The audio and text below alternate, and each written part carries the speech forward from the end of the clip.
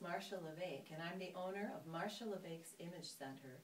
This is a specialty salon where we help women find solutions who are frustrated with styling baby fine hair, thinning hair, or even people with no hair at all.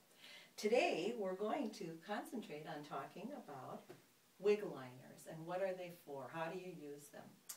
Well, one of the first reasons that people would use a wig liner is if you have hair and you choose to wear a wig over it.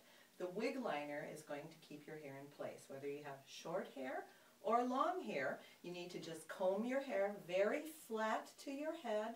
Make sure that you don't have any styling product in it and just keep it very flat to your head and put the wig liner over it, and it will help to keep the hair in place. When you put it on, make sure that it starts right about at your hairline and ends at your hairline, and make sure that your ears come out. You don't want to pull the wig liner over your ears. Your ears need to be exposed.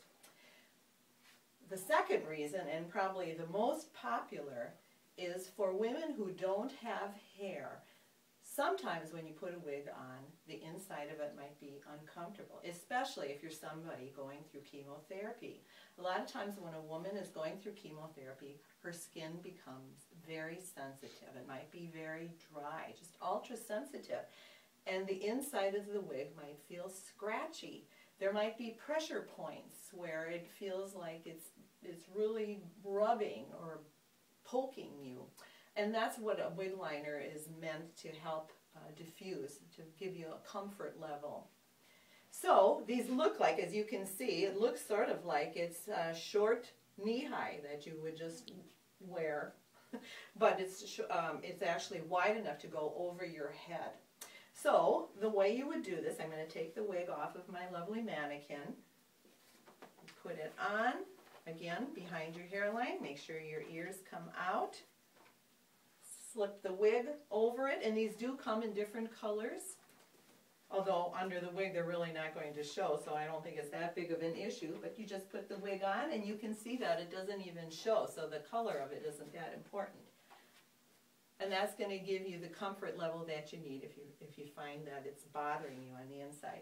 That isn't the only way they come. They come in several different other fabrics. This one is made out of kind of a fishnet, also very stretchy. And the third type is made out of a cotton material. Now, this one, of course, is going to be a lot warmer. When a person loses their hair, oftentimes they're losing heat through the top of their head, and they might feel chilled all the time. So in the wintertime especially, a cotton liner like this might be very comfortable for somebody who's chilled all the time. If you're somebody who's hot, though, then this is going to be too heavy and you want to switch to the first kind that I showed you that just looks like it's hosiery material. There's another kind of wig liner that's called headline-it. This is great if you're the kind of person who's perspiring all the time, whether you have a wig on or not, but the wig is going to be really make you sweaty. This is made out of a special fabric that is going to take the perspiration and keep it away from your scalp so that it's not running down your face. So the way you do this one, there is a double-sided tape here.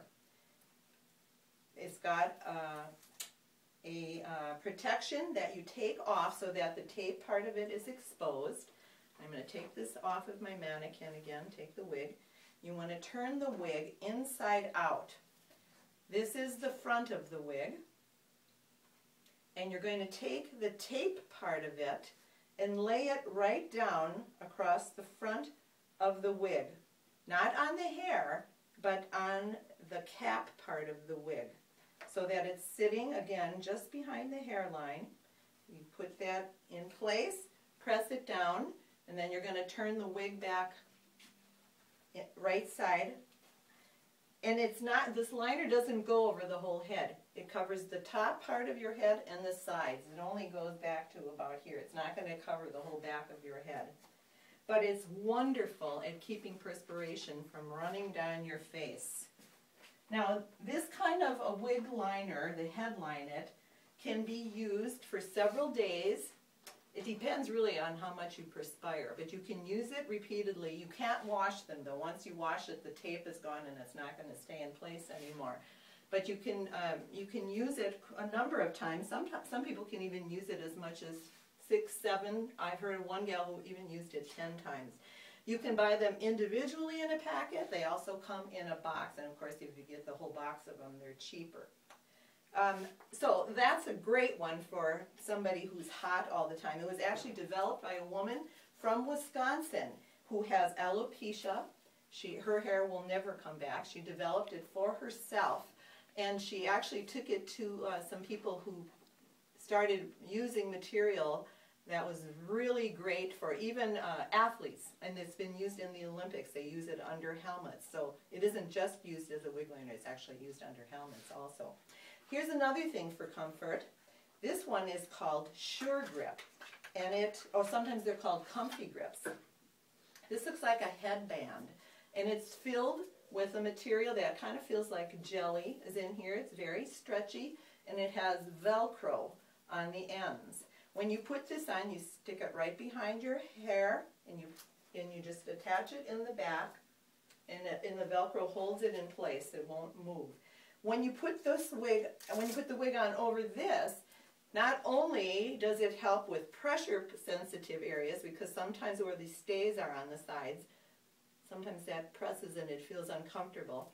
It will help with that, but it also keeps the wig from moving. So this one actually has two purposes. It's to keep the wig in place, and also for pressure-sensitive areas, and that's called the Sure Grip or a comfy grip. Of course, all the things that I showed you today, you can find them at Marcia LeVake's Image Center. Be sure to watch for more of the videos from me, Marcia LeVake, and my styling tips and techniques for women who struggle with baby fine hair, thinning hair, or no hair at all.